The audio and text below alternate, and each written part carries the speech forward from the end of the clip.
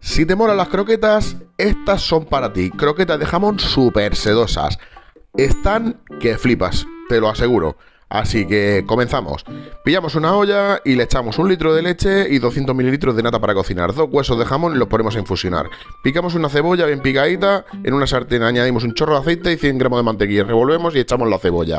Y le añadimos media cucharadita de pimienta negra. Echamos el jamón, la harina y revolvemos. Cuando ya lo tengamos más o menos integrado, pues echamos la leche infusionada y nos tiene que quedar después de un rato esta masa. La cogemos, la compactamos en una bandeja, la llevamos a la nevera durante 8 horas.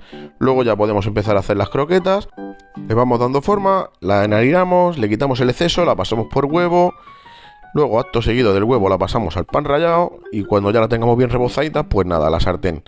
Así que este es el resultado, amigos, y esto es una auténtica pasada.